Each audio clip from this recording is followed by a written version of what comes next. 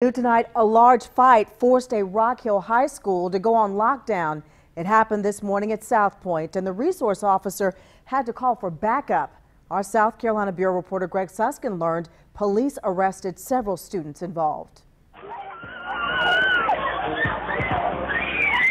The scene is chaotic and horrifying. Students fighting just before classes started at South Pointe High School. The resource officer on campus immediately called for backup, and more officers came along with York County Sheriff's deputies. One of these kids are going to be severely hurt or killed. Chris has a daughter at South Pointe and didn't want to give his last name. Some students who reached out to us said there have been fights all week, calling them gang-related. She said blood was all over the walls and the windows. And a bunch of kids were just getting beat up and slammed around in the school. Rock Hill police arrested 8 students, all juveniles.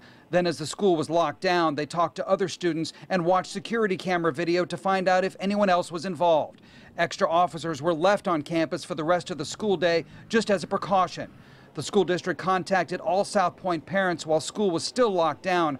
Part of a statement sent to reporters asked for people to speak out if they believe something may happen at school. It says, "We continue to work with and ask for support and cooperation from students and parents who may have information about potential disturbances so we're able to keep our school campus safe."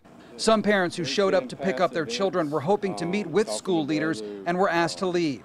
Chris says he wants to help make sure this doesn't happen again. I would like to work with the school to help all the kids. I'm sure the other parents will do the same thing. In Rock Hill, Greg Suskin, Channel 9 Eyewitness News.